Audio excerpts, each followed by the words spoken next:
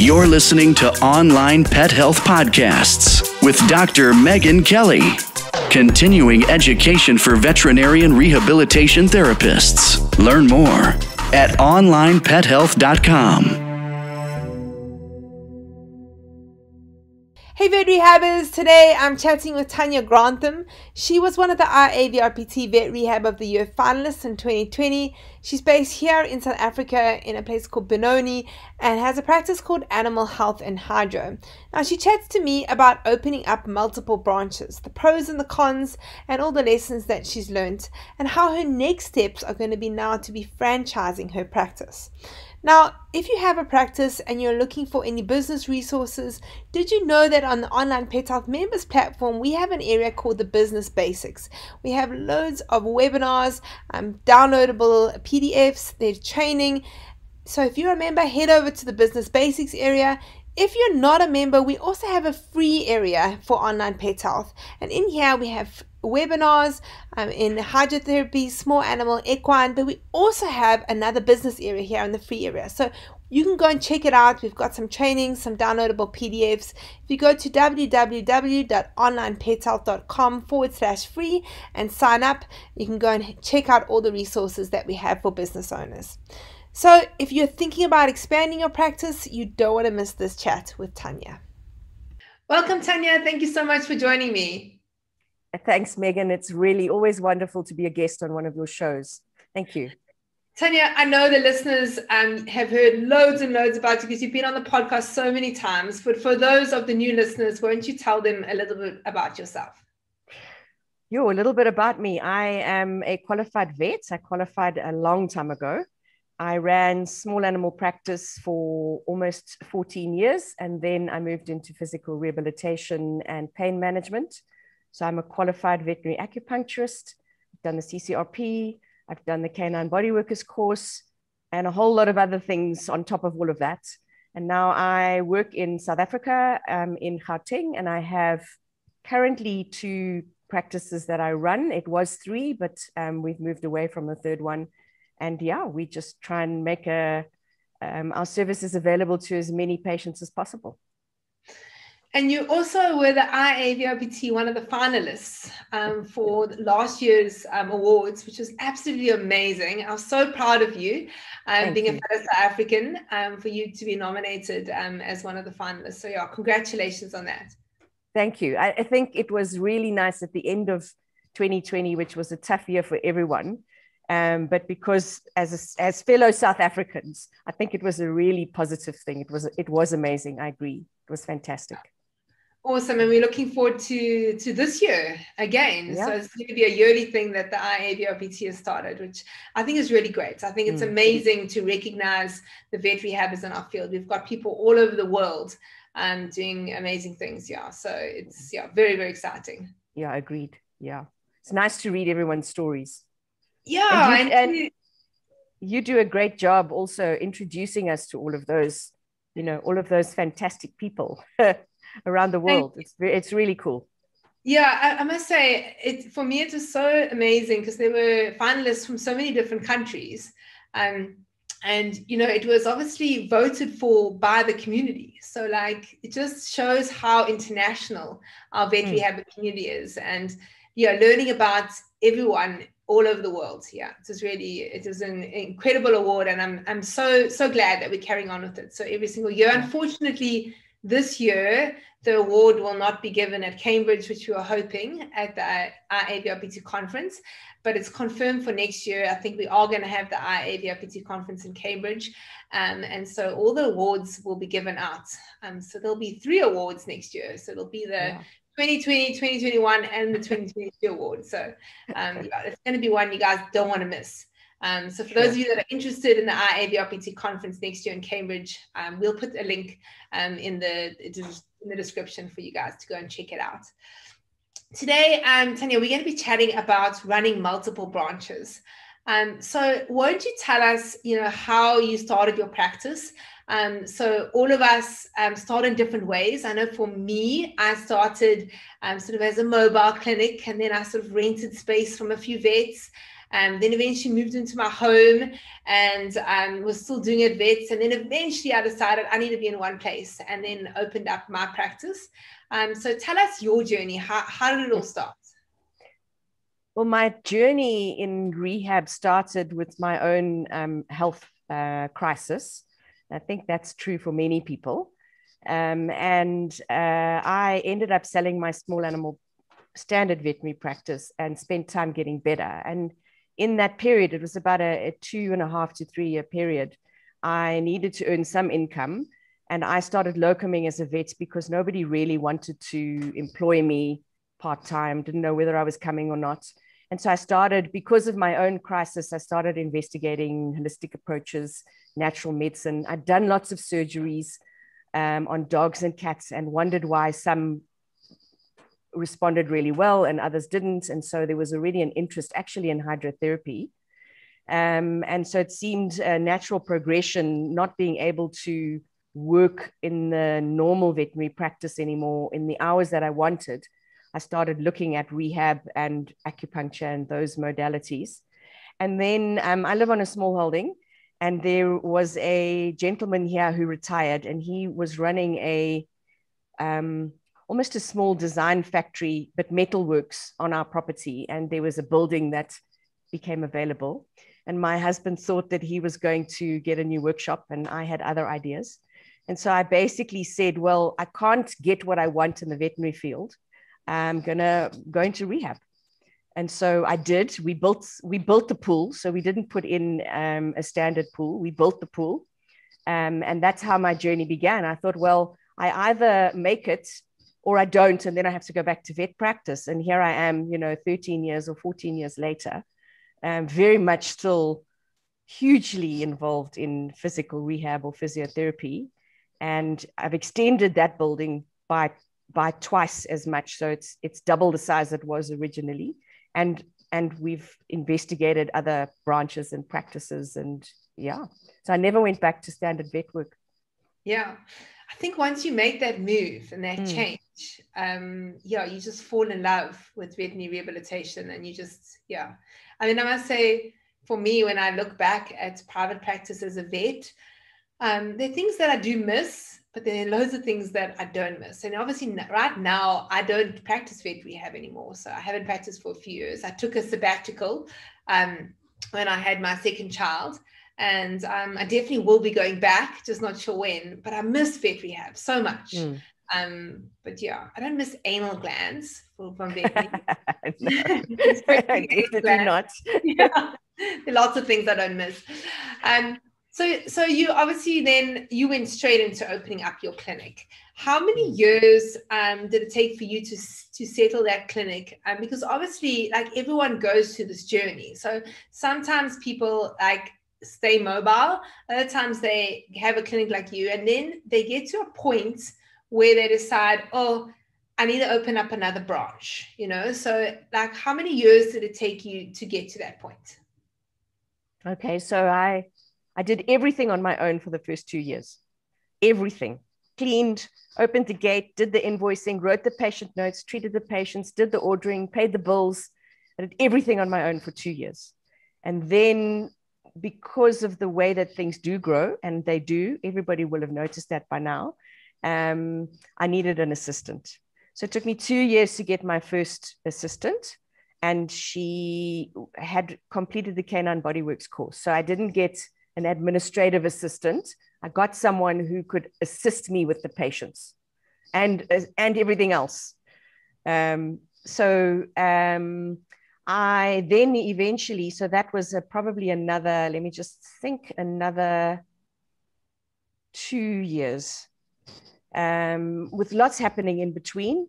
And basically, so in 4 years, I ended up with a therapist and a full-time administrative receptionist person.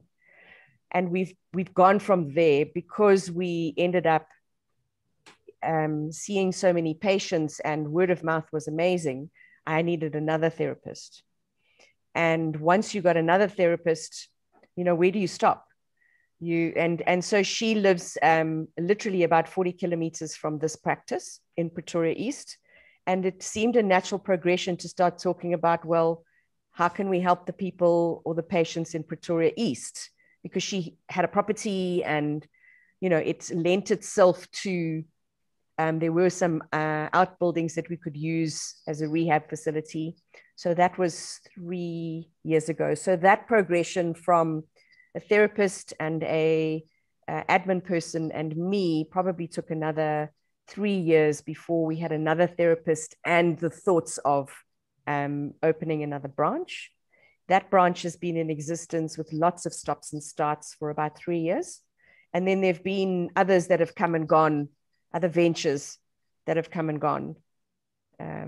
So in total, I mean, I've been here now for 14 years.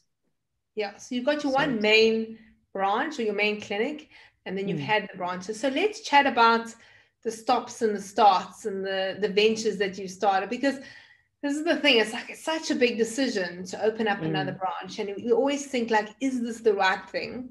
It obviously pulls you in 2 different places or 3 different places. So I think, you know, we're going to go through like all the pros and the cons of having multiple branches, because there are pros, but then there are cons.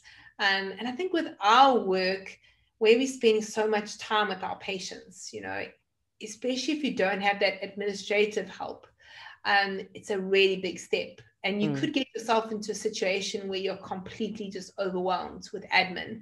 And then you're so busy with your clients and your patients that you don't have the time to be able to juggle everything, and you can get yourself into trouble. So let's backtrack to that first one that you opened. Why the stops and starts? What were the handbrakes? What are the things that cause issues for you there? No, I think the biggest thing that caused an issue was finance for equipment. So particularly an underwater treadmill. I mean, we've spoken before about I want to design my own and manufacture my own, and I've had 3 attempts at that. It's cost me a lot of money, and I still don't have a machine. I'm currently working on my 4th attempt, but in the meantime, so I hold on to that vision. But in the meantime, I managed to secure a loan for the equipment.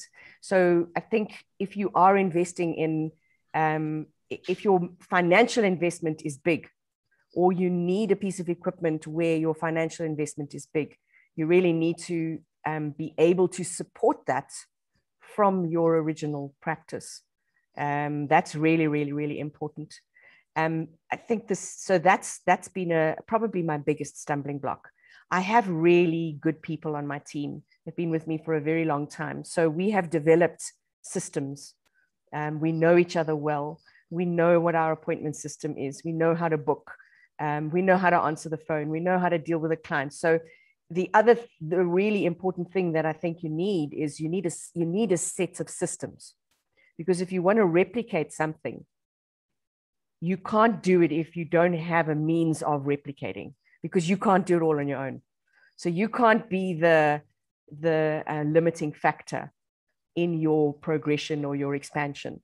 And I think for a lot of people, we're so excited and we're so enthusiastic and we so much want to make a difference, and we think we can. But if we don't have that support in all those other areas, we're setting ourselves up for burnouts and compassion fatigue and all those things that we know happen in our profession. So that just very briefly, I mean, there's obviously loads of other things we can explore, but I think those are the most important things. Yeah, I think we're busy with some training and online pet health now in our business area on creating a standard operating procedures manual. And it's so important, you know, and if I think about back to my practice, you know, what happens is when it's just you know exactly what's going on in your practice. You've got all these things in your mind, you write it on the list, you do things, then you get one person who joins you. And then it's a sort of still okay, because you can just, the 2 of you just talking, right? And you're saying, you need to do this, you need to, and then you have this conversation. Then another person joins, and then the little miscommunications start, because you think that other person told the newer person what to do. And the more people you get, the more complicated things get. And that's really when those standard operating procedures systems are so important, because you cannot be everywhere. And what happens is, if you're that controlling type, like that A-type personality, which I am, you know, I want everything to be exactly right. if you have that system, then the system is there and people can just follow it, but you can't be in all the rooms. So you can't be telling people all the time. Especially for branches, it's so important. And most of the time, those systems work for one branch and work for the other. You might have to tweak them because there might be something that's slightly different. But getting all your systems into play and everyone knowing where to find those systems. So like if, for example, like one of the things that I remember used to happen, like if the electricity goes out or the treadmill goes down, let's say the pump, something goes on the pump, what happens, right? What is the procedure? Because there are clients that are on their way that are coming there now. Obviously, there are clients that are coming later. There are people that need to be phoned to get the underwater treadmill working again. There's all these little systems all these things that have to happen and have to happen quickly. And they can't happen 1 hour later when you're in a consult and you've just gone in with your first time seeing somebody. They can't wait for you. You don't really want them. They don't know whether, should we actually go in and interrupt and ask what to do? But if it's all there, everything just happens. You come out, they say, treadmill's down, these people have been phoned, we're waiting, and everything is all sorted. So that's something that's so important. I think just generally in practices, whether you've got multiple branches or even one. And what I would suggest to the listeners, if you guys are like Tanya was in the beginning, and I was the same, just you on your own, now's the time to write the system. Yeah, write it down. What happens is you only get to the point where you think, oh my gosh, we need systems and we need this standard operating procedures manual. But then you're so busy because you've got all the people and now your practice is so busy. You don't have the time to sit down and actually to write all these things. And so you just never get it done. So it's when you're quiet and you just start, it's a really good thing to do from the beginning. The thing is that we don't always anticipate that we're going to grow to the extent that we do. And so we don't think about it. But that advice is very sound. And it's also part of, that whole working in your business versus working on your business. In order to create a model that is going to sustain you and enable you to move forward and expand, if that's what you choose, then you actually have to spend time working on your business, which is what all these systems and procedures are all about, which most of us find boring most of the time. Yes. Yeah. Yes. We just want to treat our patients, right? That's what we're trained to do. So all these kind of things are like, they get on a list, so they just get pushed down. And then we cross some things out and then we write them again on the list again, right? They just stay on that list, never get done. Indeed. So it's okay. So then you had the 2 practices. So do you still have that branch? Yes. Now. Okay. So are those the 2 do. practices that you currently have now? So the 2 that I currently have, I am bought in partnership with another vet. I bought a rehab practice the month before lockdown.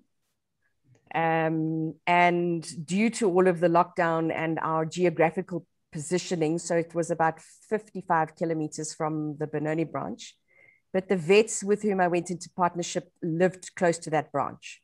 So out of necessity, with all the changes in lockdown and so on, I said, well, you're going to have to run that one.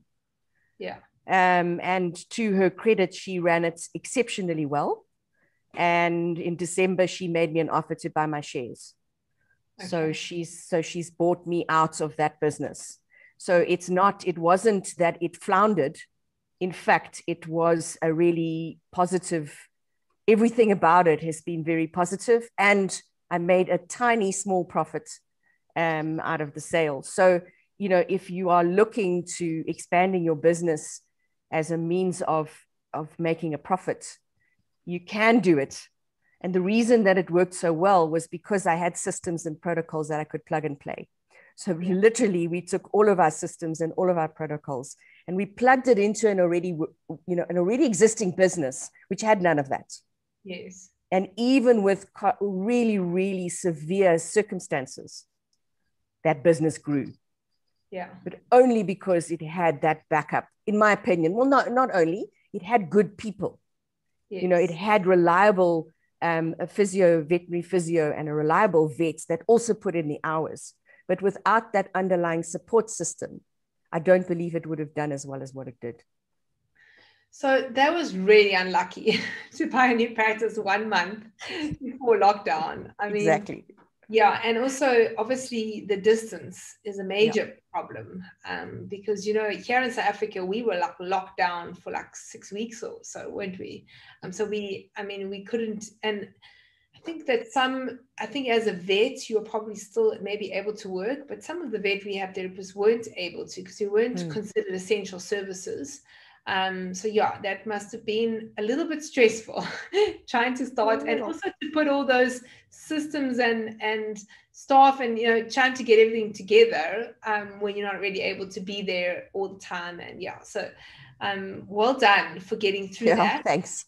And what so that's the other thing about the reason that it was able to be so successful, aside from those factors that I've also mentioned, is that when you're running multiple practices, your contact time with the people that are maybe managing the branches or actually working in the branches, because from a distance perspective, you might not be able to get there. Your contact time, you have to allow for that. So we have team meetings every week. I have one-on-one meetings with every team member every week. Takes time, takes me away from consulting, but it enables them and empowers them actually to be able to do the treatments and run the business successfully. Yeah. So that was another factor. So let's tap into like the pros and cons. So like if you have one branch, the team meeting's a whole lot easier, right? When you've got 3 branches, because obviously this year, although you weren't able to like completely run it, you were still involved last year, and that you had 3 branches at one stage. So what were the struggles and the challenges of having the 3 branches, not necessarily in COVID, just in general? So having those team meetings, just from your side. I think the biggest challenge is who have you got on your team. So when you are choosing to expand, we've already, it's a given. You're not going to be able to do everything. Okay, so you need to make sure that your team members are, they buy into your vision. They have similar value systems to what you do. And then they become an asset. So then they become a real positive factor. They become a pro. And then your management is easy. So the con is if you've hired the wrong person, and it's not necessarily always skill set. In fact, skill set can be taught, but I don't even want to say your personality. It's the value system of the people that you bring into your company is vitally important.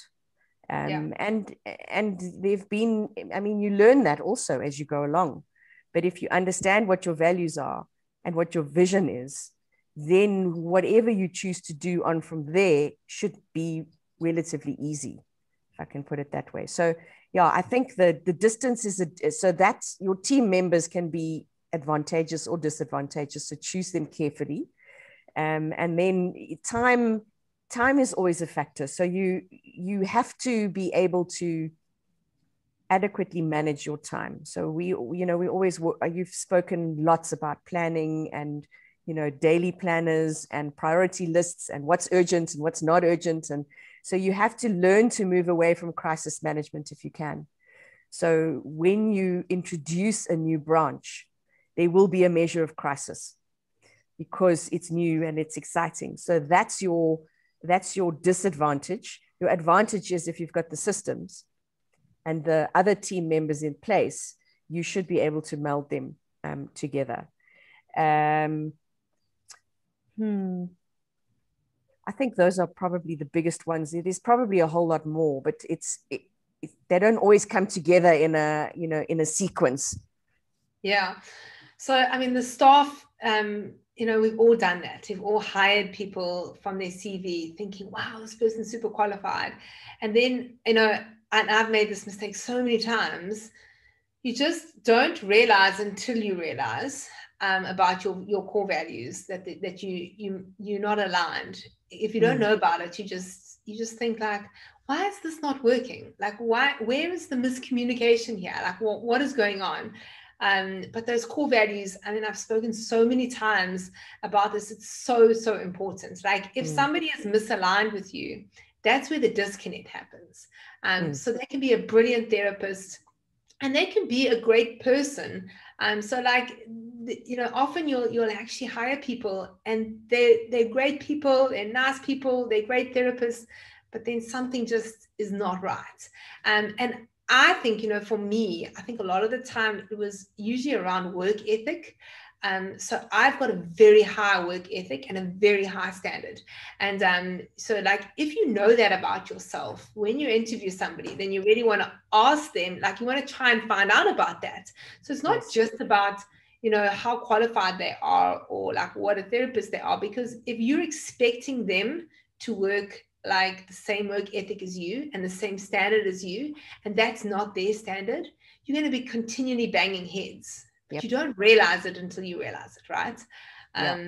So being attuned with what are your core values, and then asking those questions. And I think that this is something that we never got training on how to interview, right? At veterinary school, we never knew. Like, and even now, like, I mean, I must say, for me, I still, when I interview someone, so I've just recently now hired a new person for online pet health. And I actually think I really waxed my interview. Like I think I asked that person the exact right questions because of everything that's happened and every other person that I've hired before. And afterwards thinking, that was not right. There was just that little bit of a disconnect. And so like and I think if you get your questions right, you can actually find that person. But it's not all just about, this is the time you work and this is what time, this is the amount of leave and this is what you're going to get paid. And, this is the machinery we've got. There's so many other things that you've got to be asking them to see whether they're aligned with you and with the rest of the team. Because that's the other thing. Once you get all those people that are aligned in core values, then you get one person who isn't. And then they just don't fit in with everyone, right? Not just with you. That often happens, is misalignment within the team. And I think some people can tolerate certain like core value misalignment more than others, and some other person that might be so important and it's just not working. So when you chat about staff, like one of the things that I think about having multiple practices, one of the challenges in a normal practice is when you are busy like your practices, and I remember mine being the same, just fully booked, waiting lists, somebody phones in sick. Now somebody phones in sick and you've got multiple branches. So you're like in your practice, you're dealing with that, you're consulting. How do you handle those kind of situations where you're like, you're consulting today and now somebody is sick at another practice and you've got to juggle all of that? Did you have systems in place for that? Did you have a plan? How did you handle it? Yeah, it's a really good question because it's incidentally just happened after the Easter weekend. And so what happens is that most of my team members don't consult 8 hours a day.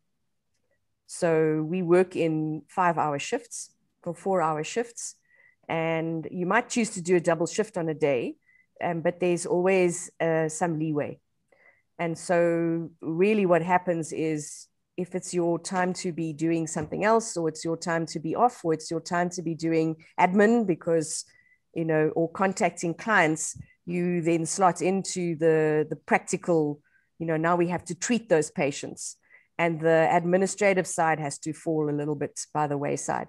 I am working on, and this is something if you want to get into multiple practices, is you really need to look at, this is my experience now, because of these things that happen, is you need to try to have a reservoir of people that you can call on. So the profession is growing. Not everyone is going to be employed.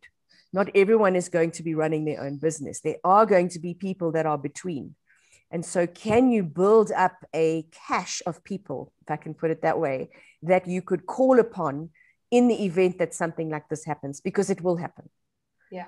And again, we do have standard operating procedures. So the receptionist knows if this happens, she's got to go there and she's got to go there and she's got to go there and she's got to call this person, this person, this person. So those procedures are already in place. So the rest of the team also doesn't come to work and suddenly they find that now they have to work a double shift and they've also booked a doctor's appointment.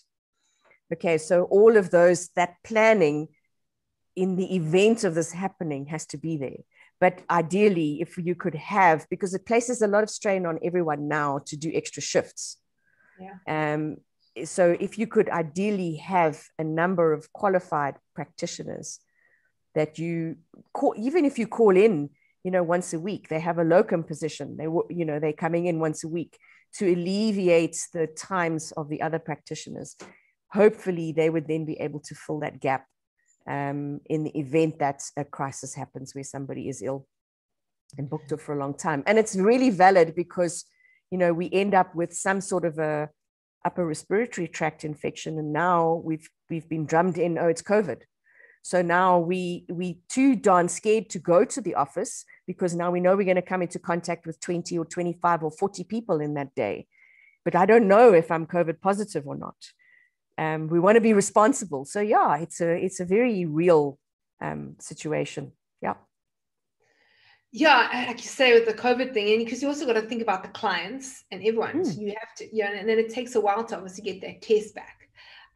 So I think we're really lucky here in South Africa. We've got quite a lot of vet rehab therapists, and it's a really growing profession. But if I think about other places, so other countries, so especially Europe, they might be in an area, even some of them now are like wanting to expand their practices and they just don't have the benefit of having anyone to locum.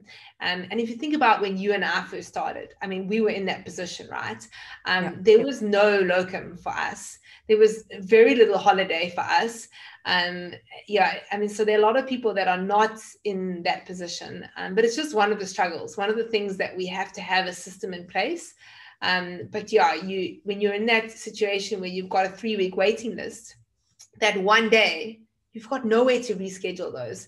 I remember clearly that happening to me, and I remember just being so sick and literally having to go into work. Like you just have to work no matter how sick you were. Like you had to be ready. I remember once I had German measles. That time I had to take off, and that was like a 2-week. But luckily I did find a German vet actually who was able to do a locum for me. So she was a German vet who could do acupuncture. So she took on my acupuncture clients, but not necessarily my rehab clients. But yeah, it's definitely a struggle managing multiple branches, let alone just the one branch when you've got sick people.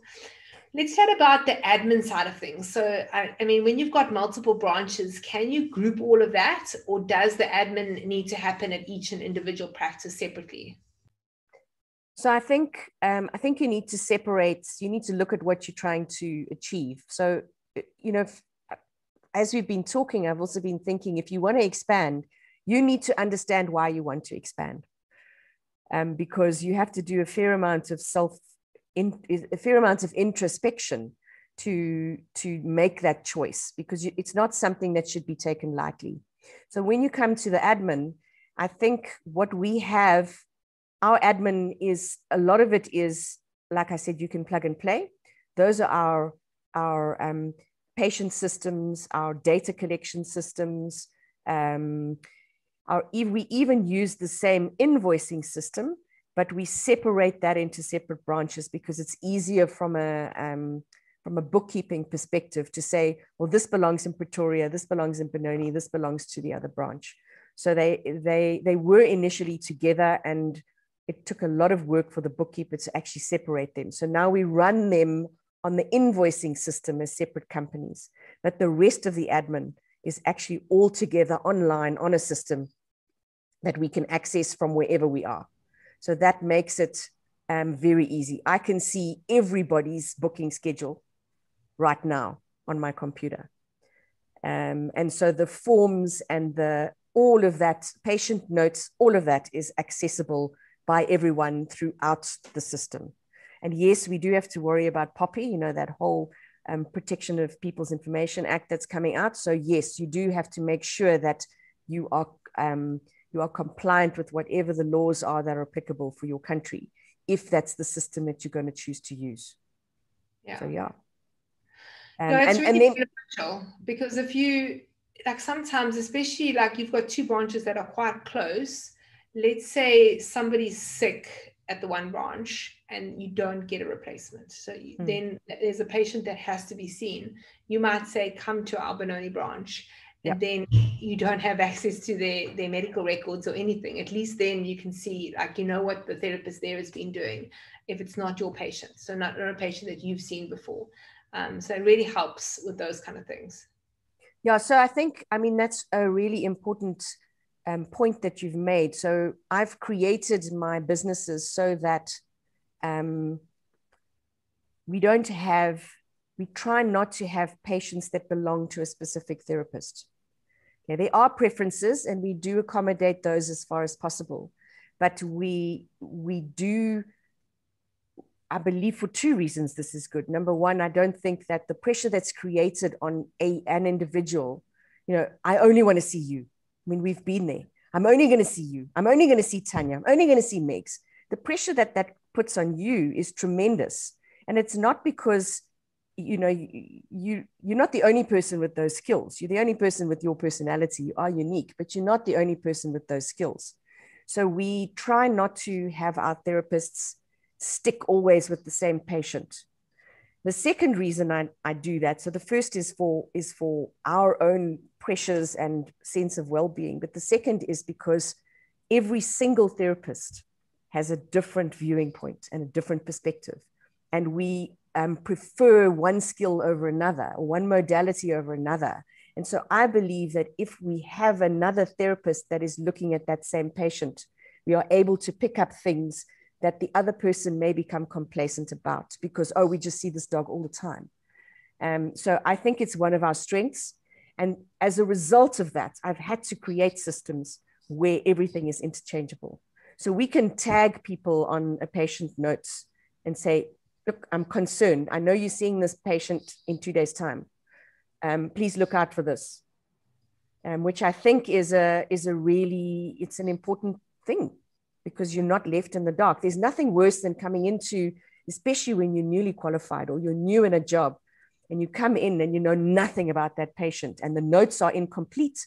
I mean, I am pedantic about notes, not just because they're legal documents, but because I want to be able to walk in. I want somebody to be able to walk into that consulting room and be able to say, all right, I know this is the problem. I know this is where we are with the therapy. Here's what I propose we do. However, I don't know your dog. Can I just get my hands on your dog for a few minutes so that I can cement everything as a therapist in myself? And then I'll be able to treat your dog to the best of my ability.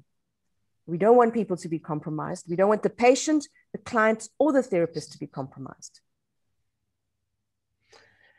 So I mean, I love that everyone gets to see the patients, because then also, like, I think that you can also learn so well from one another because you can chat about cases. But how do you manage that when you've got multiple branches? So then you expect your therapist that maybe lives really close to Benoni, for example, your one branch. Do they then have to rotate to the other practices? So like that other branch, was it you said there was one therapist there. So does everyone rotate to all the practices, or there's some that just stay in the main branch and then there are a few that rotate? How do you manage all of that? Yeah, it's a good question. We basically have therapists that stay in each of the branches. And then in the event of illness or leave, we'll rotate therapists. So they're not always rotating, but I mean, in Benoni, at one point I had 3 therapists, or I still have 3 therapists. So, you know, and then they work in different places. So the therapist in Pretoria also works in Benoni, but there's not another therapist currently that works in Pretoria. So yeah, it's just a system that developed. I think the other issue is the veterinary aspect of it. So as a vet, I'm going from practice to practice to practice, but my therapists tend to be mostly stationed in one place. And if we have an upset, it puts them in a position to actually travel to one of those other branches if the need arises. And then all the information is there and able to be read. And, you know, and then you can pick up the phone. Now like it's really easy these days. So are you the only vet? I am currently. I'm on the hunt for another one. I have advertised. I'm also on the hunt for a physio. Let me just get that in there. But you know, vets with acupuncture skills in South Africa are becoming more and more available. Vets with physical rehab skills are still not readily available in South Africa. And I think you need both. So you need somebody to replace you, you know, if need be. You need that other person. So they need to, That's what happens when you study too much, Tanya. Then you're hard to replace. You just done too much learning. But you do, you know, you have to have a long-term idea too, you know. So it's not that I haven't had vets that have worked with me and partnered with me. And, you know, our lives are journeys. So people come and people go, and you know, you spend some time together, and then it's, you know, it's time to move apart, and they spread their wings, or they don't, or they have a family or whatever. So I'm constantly looking actually for those people to move in, and hopefully some will stay. But yeah, I definitely could do with one now, more than one. I think when you have your own practice, you have to get to that level of acceptance that people will come and go. And when people go, don't take it personally. Like you said, they're just on their journey and it's different to yours. So just, treasure the time that you have with them. And sometimes, you know, I think, especially when you train somebody for a long time, you know, and you get them to the point and then they go and spread their wings. Maybe they want to open up their own practice. Then you're like, oh no, but I've just got them to the point. But that's the journey, right? That's what we're here for. So it's not only treating the patients, you also they're people and people that work with us that are growing in their own way. And then they go and expand and do whatever they do, and they help more pets somewhere else, and that's okay. Yes. So the practice that, you know, we bought just before lockdown, it has been amazing, because she is one of the vets that did work for me, and then we partnered, and now she's like, no, I'm okay. I'd like to make you an offer and do this on my own. I mean, it's fabulous. It's kind of bittersweet, because like you say, in one way, you've invested a number of years in this person, and you kind of like hope, if you gel, oh, can we please stay together? But in another way, it's amazing because of what you've contributed to that growth and to that. And as you say, they go on to treat more animals, and your legacy lives on. Exactly. And they create their own legacy, and their legacy lives on. So it doesn't stop. And you're just part of the puzzle of the bigger picture of what they meant to do. So we chatted about the admin. What about the marketing side of things? So do you like market all together, or does each individual practice do their own marketing? How do you work that? No, so I market together, basically because I have a very specific set of values and ways in which I want the company to be represented, or the business to be represented. So all the marketing comes from one source. No, it doesn't come from one source. It is accessed from one place. So there's only one Facebook page. There's only one website. There's only one Instagram post. There's a LinkedIn post. So those things all have one area from which the marketing is disseminated. But the information and the stories come from everywhere. So I encourage everyone to give their success stories, to put it in some sort of video format, some sort of a blog, some sort of anything. I really want them to be creative, and then we'll use that. So it's part of the job description. If you want to come and work at Animal Health and Hydro, that you have to contribute on that level. So we're at the moment, we've got a therapist that's really, really good at writing, and another one that's fantastic at creating videos. And the two of them have now said, okay, well, you do the text, I'll do the videos, and then we'll create something spectacular. And then that goes onto the social media and so on. So it's nice to be able to allow everyone to find their own little space, but at the same time to be encouraged, you do need to find that space. So here's a platform, but it's all from one central source, from one central area that we send out that info. So if you look back now at all the branches and like what you've done, is there anything like, what's the biggest thing you've learned in having multiple branches? The biggest thing I've learned, there's a lot of things I've learned. I think the biggest thing I've learned is if you want it, and you understand your motivation, don't stop. Just go for it. Just go for it, because there actually is not a mistake. There is only ways in which we learn. So one of my big driving forces in life is, if I'm excited and I'm scared out of my wits, I've got to move forward. I'm in that moment where I know this is where it's going to be and I've got to go for it. So if you're in a position where you feel that way and you're thinking about expanding or you're thinking about changing something in your business, that's my driving force. So yes, you're going to be scared, but take that step anyway, because whatever happens, you're going to learn something. And maybe that's my biggest learning factor, is that it doesn't matter. You're going to be okay in the end. So just do it. It doesn't have to be a big leap. It can be a small step, but do it. And if it doesn't work out like you think it should have, it's okay. What did you learn?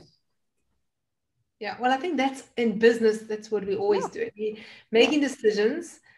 Sometimes they're wrong, but then the important thing is to learn from it. So to actually say, well, okay, that didn't work. When we expand, I think that we also need to look at what is our motivation to expand. And I think for most of us, it's to help more animals, but there's obviously also the financial side of it. So for you, has there been a positive financial reward for creating multiple branches? Because, obviously sometimes the time we put into these things, and if we've got more branches, it's more work for us. We do want to be rewarded in some way. So sometimes it might just be that we treat more patients and that's enough for us. But for other people, their motivation might be, financial gain. How's it been for you? Yeah, I think we run a business. So if you look at the definition of a business, it's a profitable commercial enterprise. Ideally, that should work without you. So in the end, yes, we are mostly motivated by our desire to help more patients, but we also want a financial gain from it. And the best way I've seen to do that is to understand your business. So you have to spend time on understanding, how many people are you seeing? What is your cost? What is your average cost of transaction? What's your cost of marketing? What's the investment you're making? What's your return on investment? So as much as we don't necessarily want to do those figures, we need to do them. So the returns are there, but you must also understand that in order to get those returns, there is a risk. So you have to weigh up how much can you or are you prepared to risk for that return. Yeah. But there should always be some sort of financial gain in terms of of creating your business. There should also be personal reward. There should also be satisfaction. So I'm not in any way, in fact, that's probably even a bigger driving factor for me than money or than financial gain. But you must start seeing your position as one where you need to be not just surviving, you need to thrive. Yeah. And before you might as well work for someone else, right? Exactly. So before you expand, are you surviving or thriving? Because actually, if you're only surviving, you're going to carry that into your expansion. Yeah, it's good advice. So look at your primary practice and make sure that you've got that right. So are your systems all correct? Is everything there working smoothly? Because you can't have a practice that's not running smoothly. You're not making profit and think that another branch is the answer. Because most of the time it isn't, right? Correct. Yeah. And I think you're right. I think that a lot of us go into this field because we love what we do. But we do need to make money out of it, because as the owner of a practice, we invest so much more time and energy into the practice, and that in the end needs to be rewarded. So you need to look in your long-term picture. And I love that, saying that you said, that it needs to run without you. So eventually you need to actually plan, even though you might never do that. You might work in it for the rest of your life because that's what you want to do. But you need to be in a position where it's able to, should the circumstances arise. So let's say you're sick, or a family member's sick, and you want to take 3 months off. You ideally want your business to be in that situation where it would just keep going without. Then it is a source of income for you. It's there when you're ready to come back to it. But I think a lot of our practices, and if I think back to my practice, when I went on maternity leave, the wheels fell off because the systems weren't in place to handle me not being there. So we got to look at all those things and make sure that our practices can actually run without us. Yeah, I mean, on that note, I think what's really important is, as a rehab practitioner, we sell time for money. We're never going to get ahead if we sell time for money. So what we have to do is we have to learn to leverage. What else, or diversify, or both. So one of the ways of leveraging is multiple branches. Yeah. Because now it's not just me. Now I have many. Yeah. And many that hopefully are profitable.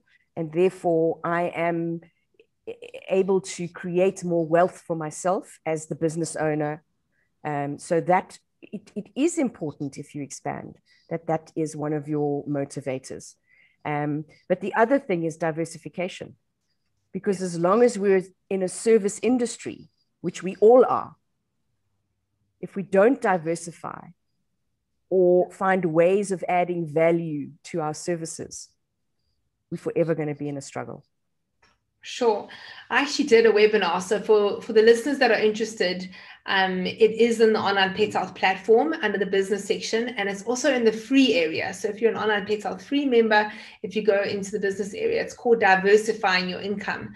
And for a lot of us, that had practices, when COVID hit, this was something that we suddenly realized, oh my gosh, I have just my practice. That's my only source of income.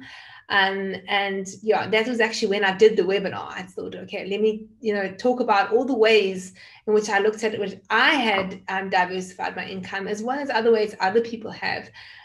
Tanya, this is something that you've been doing for a while. Won't you share with the listeners the ways in which you diversify your income? So not just the branches, there are other things like online teaching, courses, all that kind of thing.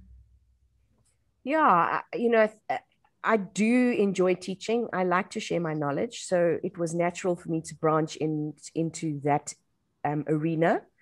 And it started actually with workshops. So, if I can teach something to 10 people as opposed to treating one animal and one person, then I've already leveraged my time. So it started there. And we are still, although that demand has dropped because of the world situation we find ourselves in, I'm now only doing on request. So I'm not saying I have a workshop, how many people. It's basically now, these are the workshops that I can offer, but I will tailor make one for you if that's what you require. So one of the detection companies, or one of the companies that trains detection dogs recently asked us to create something for their trainers that are in places out of the way, with little equipment, little space, just for the dog's resilience and stress relief. So that's one way. The other way is with online courses and webinars and sharing information. I mean, you could write ebooks. I mean, that's also on the cards. But if you want to sell an ebook or you want to sell something, then you need to also make sure that your information is correct. There's a lot of free downloadable information, and that's great for starting to build a sort of an audience. So yeah, I think the workshops in person and the online workshops or the online courses have been my biggest diversification. And I'm fortunate enough to have a lot of people also interested in helping out with that as well. So that enables them to, yeah. Yeah, I think online, I mean, I think everyone has gone online, right, with COVID. It's just like the move. And I've seen a lot of vet rehabbers starting online courses, and I'm really doing so well, so successfully with it. It is a big commitment. It is something that you need time to do. So it's not a quick thing. So we have some training in the Business Vet Rehabbers Facebook group. That's a free group, so you guys can hop on over there. And we actually did a training there a few months ago. So go and have a search for that. All about creating an online course. But it is something, like Tanya says, you can even just start off with an ebook. So just create an ebook, get someone to put it together and sell that, see if how that goes. And if there's interest, then you can look at creating something a little bit more in depth. Yeah. So Tanya, have you ever thought, I mean, obviously, like when I think about these multiple practices, like my next thought is like the next move would be to franchise, right? So I know that Deborah and Sherman Knapp have got BOSM, and they have franchises, which is really unusual, is that theirs are all over the world, right? So that's the only other vet rehab practice that I can think has actually got a franchise. Is this a move that you thought about, or you're not there yet? It's definitely a move I've thought about. It's not for the faint-hearted. So my move is there, but it takes there's a lot of legalities. There's a lot of background work that needs to be done in order to set up a franchise. But the short answer is yes. I am moving into franchising, and I'm quite excited. I think it's going to be, franchising in the veterinary world in South Africa is rare. And we do see it elsewhere. And part of the reason is our Veterinary Act. So a business that offers any veterinary or animal-related services, veterinary services, needs to be registered with the Veterinary Council, and the owner needs to be registered with Veterinary Council. So we are in the position now where, with the whole promulgation of the veterinary physiotherapy as a profession in South Africa, there's still a few things that hurdles that we have to overcome, and a few more hoops to jump through. But they should be in a position, once that is done, to own their own practice, which means that they would be able to own a franchise if that's what they chose. So yeah, it is. Lots of benefits as a vet rehabber, like especially if you've just qualified for those systems. I mean, really, that's what you're buying. You're buying the model that you know that works, right? Yes. Instead of spending the 5 or 6 years to try and work it all out yourself, you buy the model and you just plug and play it. And then you really get to do what you want to do, is be the vet rehab therapist. That's really exciting. So good luck with that. Thank you. I'm sure there are loads of challenges, but I think having the multiple branches, and if you think about it, that one practice that you bought before COVID, that was sort of a good tester, right? Because you Absolutely. you did put all your systems in place, and they're the person, the practice was working so well that they made you an offer. So I think that was probably one of the things that probably lit the fire under that idea and said, okay, well, this might actually work. Looking forward to following that. And if anyone in South Africa is interested, I'm not sure when Tanya's going to be getting those franchises out, but you can always just give her a call, I'm sure, and have a chat about it. It's imminent. So if you're interested, you're very welcome to contact me, and we can have a talk. And who knows, maybe it'll be international eventually. So maybe just starting in South Africa, and then you could go international with it. I believe that there are no limits. Yeah, except exactly. the limits that we set ourselves. So, who knows where it will go. Love it.